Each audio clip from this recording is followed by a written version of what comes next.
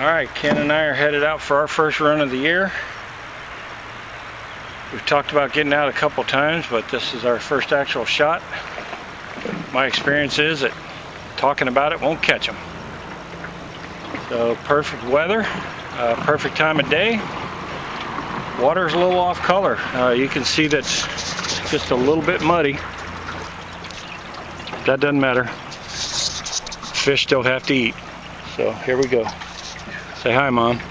Hi, Mom. My second little dink, I pulled right out of this current breaker, just right there 10 feet in front of me. It's calm back here. Comes up, makes a current break, and these guys are just laying. This largemouth was right down there in the same exact spot where I hit the smallmouth. Alright, my big fish of the night so far, about a 12, 13 inch largemouth.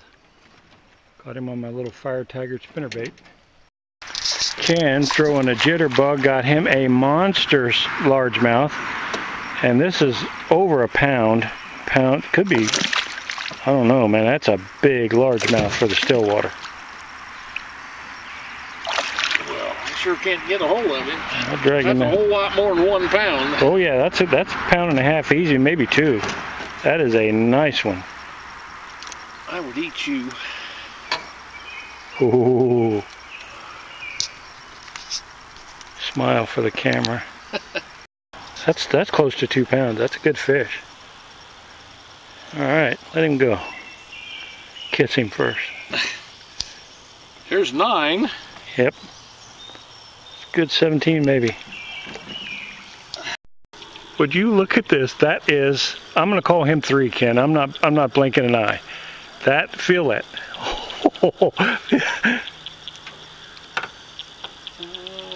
Pretty close to the same thing. Look at the gut on him. Oh man. Now that's food, isn't it? I mean, it's past the spawn. Yeah. Oh man. Alright, we just wrapped up our trip. Both of us had fish over 2 pounds. Really good video. We probably had 20 in the boat total, at least 20. But we're really surprised by the size of those 2 bass. Makes you want to go back. It was a great trip.